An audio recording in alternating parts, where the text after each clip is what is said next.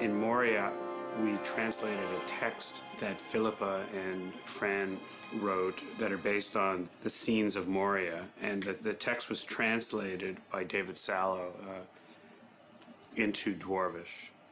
And we used I set the Dwarvish text for the all-male chorus.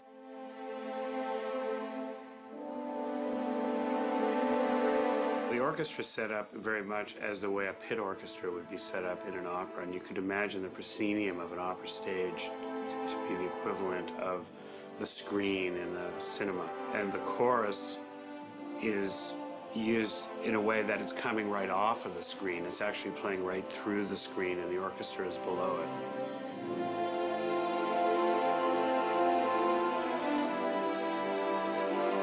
The score is really spanning a lot of music from the beginning of the 20th century right to the end of the 20th century.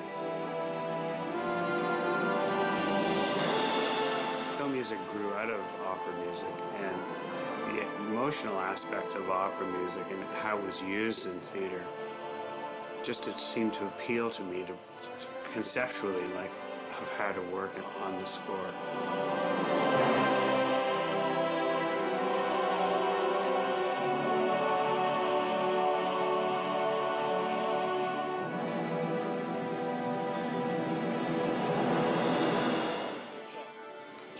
Just to fill you in on a little bit of musical history, Billy once did have a trumpet tree which he planted in his garden. Yeah, it was a lovely thing to see, but the council came and rooted it out. Peter and Fran time to develop themes and to... Normally on movies, composers might work for 6 or 8 weeks, but Howard was with us from very early on in the shoot, so you know, by the time of the Fellowship of the Ring... You're now writing a musical image, creating the music, a musical mirror, if you will, to his writing. And I mention this so often, you know, even in other discussions about feeling like Frodo, and I really did feel like that I had this amazing journey to take. Team on this film, and he is totally devoted to somehow give the music a cultural significance. A section of the Encyclopedia of Moria, just so you understand, to give you some idea of this particular world that we're trying to create. Moria, it's in the year 1697, at the second age of the... Underscoring the film, it's providing an emotional link, a bridge between the movie and the audience, and it's drawing the audience in. But it's doing it in such a way that it's also telling you a lot about the cultures of this world. Towards Polynesian singers, Maoris or Pacific Islanders, who have and gain another otherworldly quality to their voice.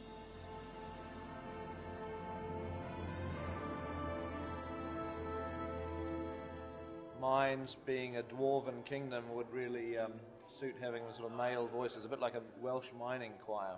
And they're singing in this ancient dwarvish language. They're looking for some grunty voices, and they thought that a kapahaka flavour would fit in with it. You know, found himself in the Wellington Town Hall in New Zealand with an all-Polynesian male choir.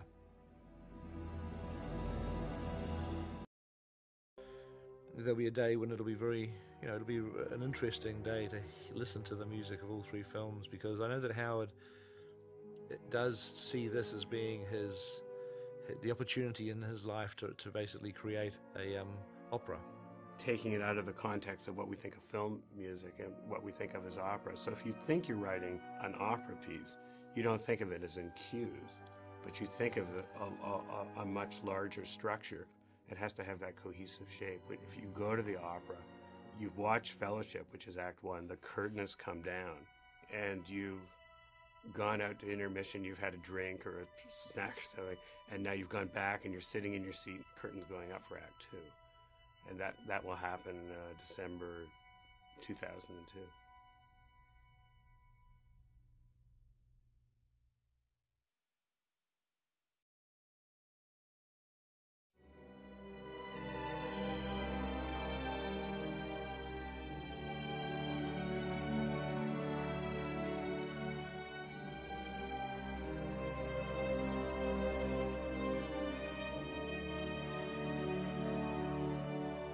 By the time we finished Two Towers, you know, Howard had really worked himself into the ground as it were, you know, finishing that score because we were delivering the film. So I suggested to Howard, look, have a look at Return of the King. We can show you what afterwards about it. We were quite lucky to have Howard Shore down in New Zealand, and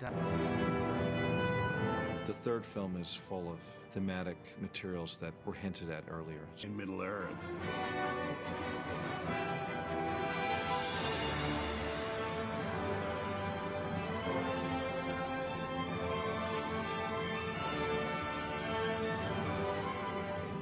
It's that, and when we heard it on the stage, we all kind of knew, yep, no more discussion here. Can we have... It's the song that sees the trilogy out, and it has to also hold the mood and the feel. Couldn't visualize what it really meant in terms of, you know, 3 theatrical films as well as the extended cuts. And in the end, you know, it became a around the year process for him. When I'm finished everything, you know, with the extended cut of Return of the King, it'll be 4 years.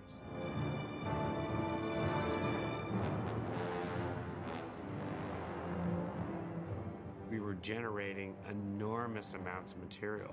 There's close to 8,000 takes of music in. It was our last day at basically the place that we did the majority of our scoring, and that was very emotional for us. Yeah, that's nice. It's everything. Actually, that's the last time from Watford, Pete. This is it. This is our last time from Watford. Watford experience in Lord of the Rings. Goodbye to Watford. Wow, that's sort of the end of an era. We also did a photo with the whole group and the orchestra and everybody, the whole crew. Oh wow! Oh, that would be great. Howard doesn't want to